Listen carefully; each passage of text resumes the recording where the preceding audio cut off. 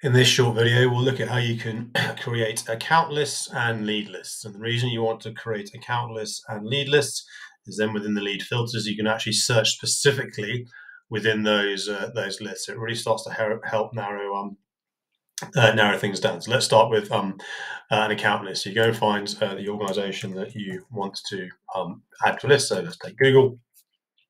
I've already started to create one called a test list. So you click on plus sign, and then you go add to list. And then from here, you can either add it to the test list, or if you want to create a new one, you just start typing test list 2 and then create new, or it could be key account or industry or whatever you want to call it. Reflect how you run things in your CRM system. So I'm going to add it to the test list 1, and then let's maybe use Meta as an example.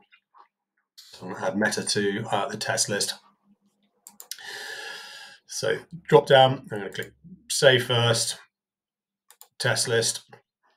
So it's on that list. And bear in mind, you can actually also add notes.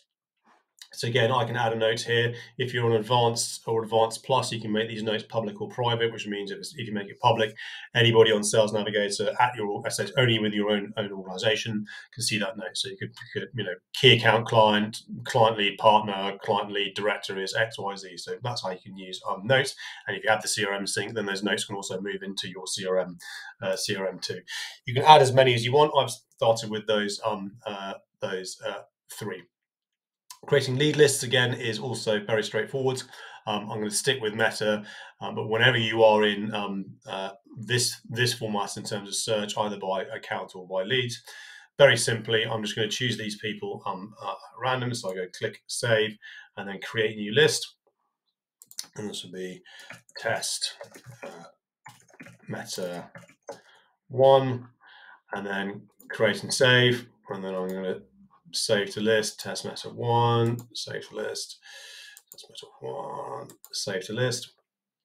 I mean, you get the idea.